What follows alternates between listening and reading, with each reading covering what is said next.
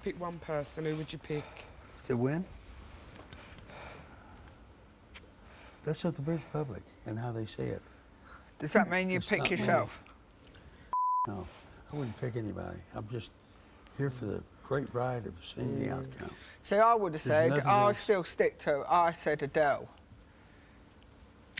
I might have said at one point. I think it could be Audley.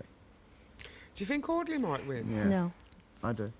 See, that's how we think in here, being programmed to think like Big Brother wants us No, to. no, no, no, no, whoa, whoa, whoa. That's Big Brother told me to. No, no, whoa, whoa. Actually, you know what? I Don't think it's interrupt. hands down with him. Don't There's a interrupt. second after Don't Don't interrupt. interrupt, George. That's not good. Can I give That's you? not good. Can I No, give you a no, bit of I'm advice as a British citizen? I'm talking. I was talking Let him about finish something. first, George. What's the matter with you? I just was making a statement, man. I was only. George, let Never him mind, finish. damn it, man, Let him don't finish, talk. George.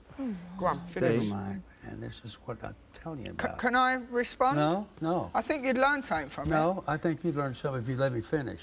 Come on. It's called compatibility. It's called listening while other people speak. I haven't even finished my statement of what I'm going to point out. Okay, I'm all ears.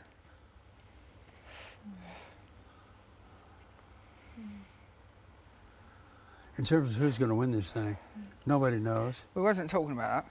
I don't care what you're talking about. That's what I was talking about. You interrupted me. Why? I don't know, unless you're insecure about getting a point across.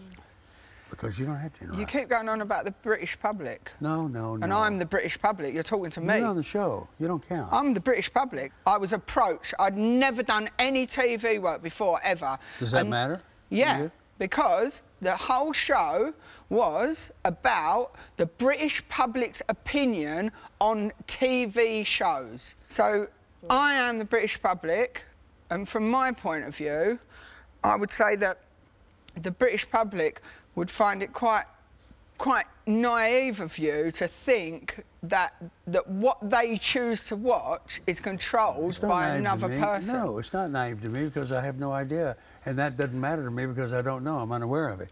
So you can't make that judgment on me because that judgment hasn't been cast.